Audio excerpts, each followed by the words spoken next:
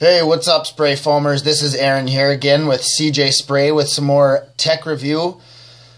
Today we're going to talk about the new Reactor 2 integrated Elite system.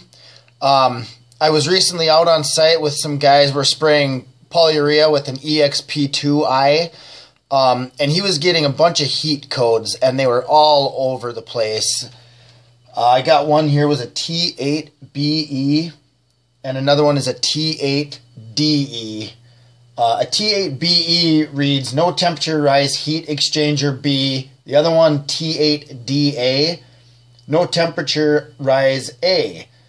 So with that E-XP2, that's got a booster heater on it. So it's got your heat exchangers for the coolant heat as well as a booster heater.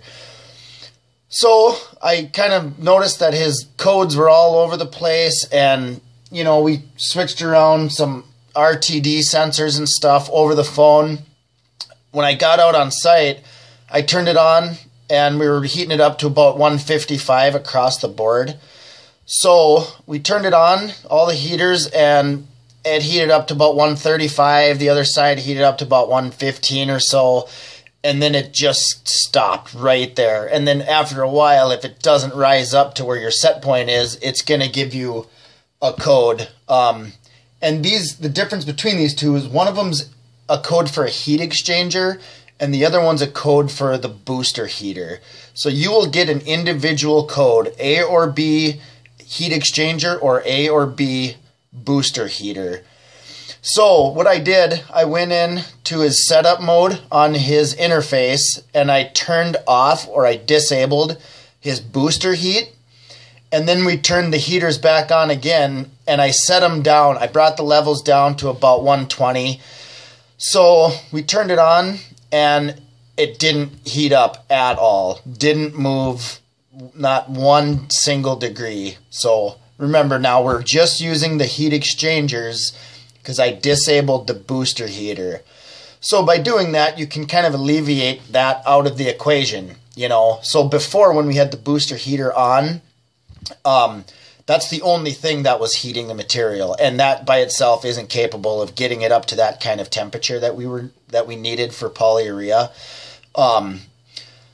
So once we found that out, you know, we were looking in the sight glass, noticed no flow, and that system is very tricky with the way the coolant system runs up and down and all throughout.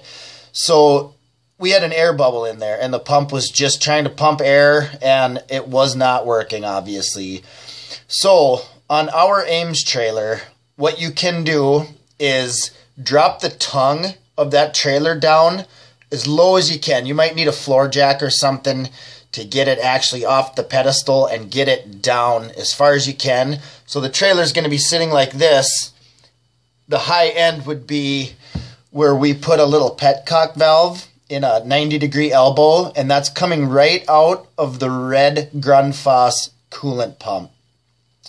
So when you tip it down like that, you're going to draw the air upwards towards our petcock valve that we put in.